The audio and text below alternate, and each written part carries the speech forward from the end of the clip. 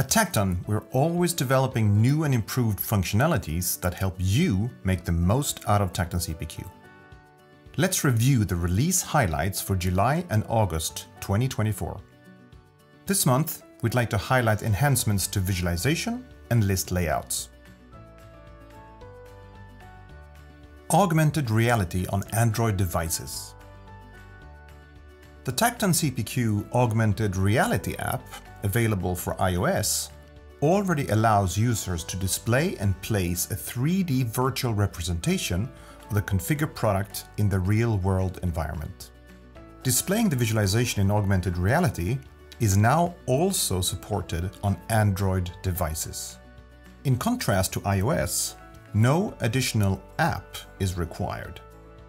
Augmented reality can be used directly in any browser compatible with the WebXR standard.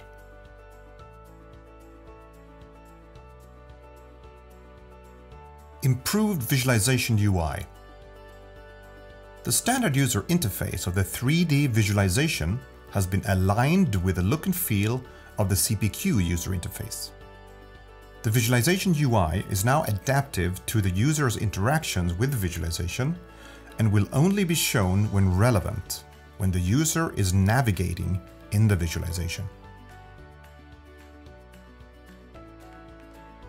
Toggle the static filters panel on lists. The list layout for an object displays all instances that a user can access. The list layout now has an updated look and feel for the side panel filters. A new button above the table allows users to choose whether to show or hide the side panel when filters are enabled. To view the full scope for this month's releases, including all minor enhancements and bug fixes, enter your Tacton administration environment for the Tacton CPQ SaaS product and go to Help Center and then Application Changes. If you want to learn more about how to enable these updates and other product capabilities, please visit our customer portal, accessible directly from our website.